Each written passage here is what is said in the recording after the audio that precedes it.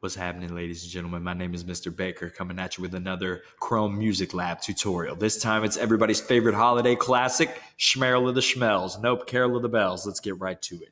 Chrome Music Lab. First things first, click the top link. Click the smiley face guy that says Song Maker, because we're about to make a song, so let's go. I'm going to change the settings first and foremost.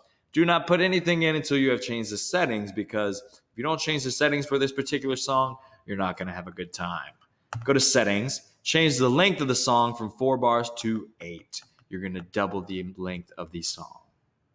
Now, 8 bars of length, we're going to change the beats per bar on the next one down to 3. Because this song counts to 3 over and over instead of 4, like a lot of songs do. The other thing I want you to change is the range from 2 octaves to 1 octave. So the 3 things you change are length from 4 bars to 8 bars, beats per bar down to 3 beats, range to 1 octave. Click the blue check to save your settings. Otherwise, if you click the X, it won't save them. Now, first and foremost, change the tempo. Tempo is a fancy word that means the speed of the song, in case you forgot.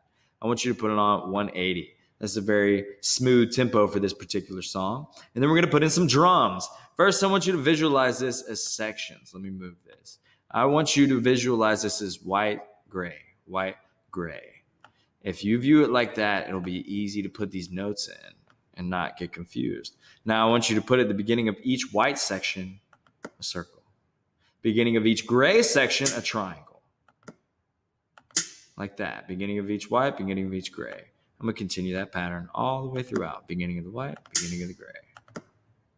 Now our drums are laid and the framework is set for us to put some notes in. Now, this first part of the song, the first half of the song is going to use greens, yellows, and oranges. So at the beginning of each section, put a green. Basically, it'll line up with each of these circles and triangles. Now I have some greens in there. I want you to skip one after each green. So skip that whole section and leave it blank and put a yellow.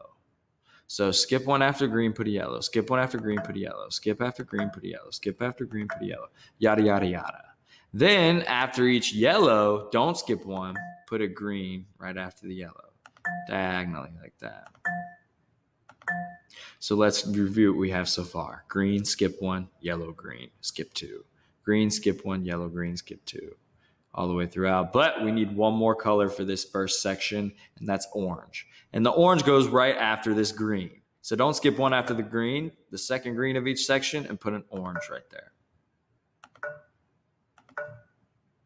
So if your pattern looks like that, it should sound like the bottom line of our song, Carol of the Bells. Let's see what it sounds like. I bet your ear is already thinking where it's going to go next. Yep, a higher part. So if that sounds great and it sounds lined up like the original song, then move on. If not, go back and fix it. But if you're ready for the second half, we're going to do the same rhythm throughout, same pattern, but different colors. So I want you to start with a purple on the beginning of each white and gray section here, like so. Purples that line up with your circles and triangles on the second half of the song. Then, similar rhythm as last time, we're skipping one after the first purple and putting a teal. Skip one after the purple, put a teal. Skip one, teal. Skip one, teal. Then, after those are set, put a purple one right after that teal in the same way we did before, kind of diagonal from each other. So let's check it so far. Purple, skip 1, teal, purple, skip 2. That's what each section should look like.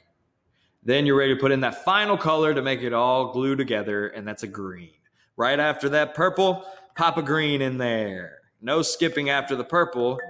The second purple, you got to put a green after that. So purple, skip 1, teal, purple, green, skip 1. Purple, skip 1, teal, purple, green, skip 1. Make sure that space is blank after each of the first purples and each green. Then if everything sounds good, it should sound spot on and just like the original song.